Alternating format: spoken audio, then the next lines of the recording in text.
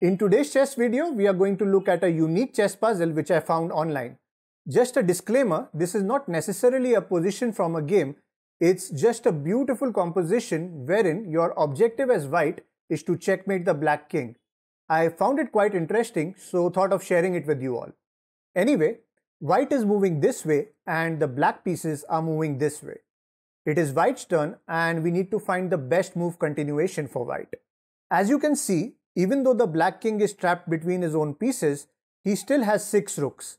So once he gets a chance, he can easily attack this lonely white king and finish off the game within a few moves. Therefore, white needs to go after this black king right away. But there's a method to the madness. In order to solve this, we will be using 2 common tactics, the pin and perpetual checks. So we will keep giving checks until we win. Let's see how this works.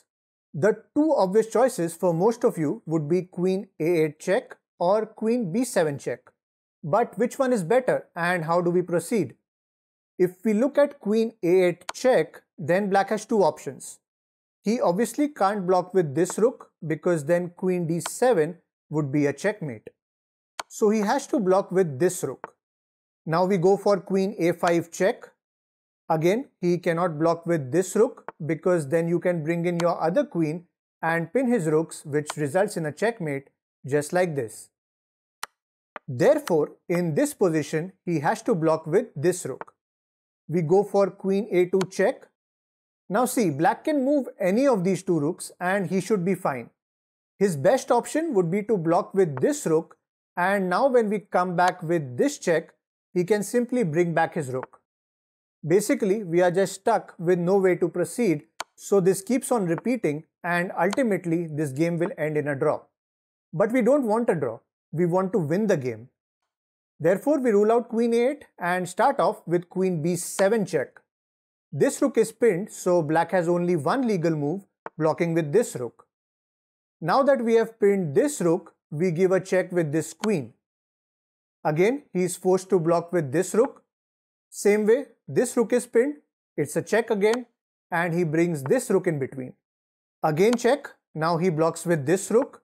Basically, we just keep alternating between both our queens and pin his rooks to give repeated checks.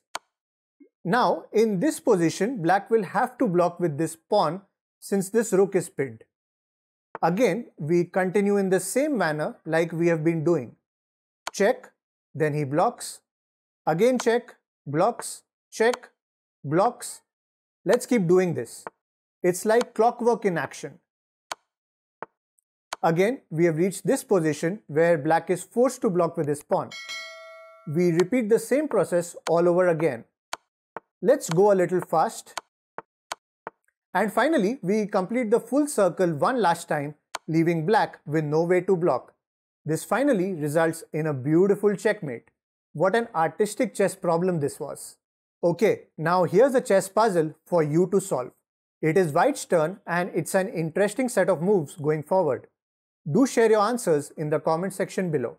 Here's another video that you absolutely must watch. It's a famous chess composition by Otto Blathy. And don't forget to subscribe to our channel by clicking here.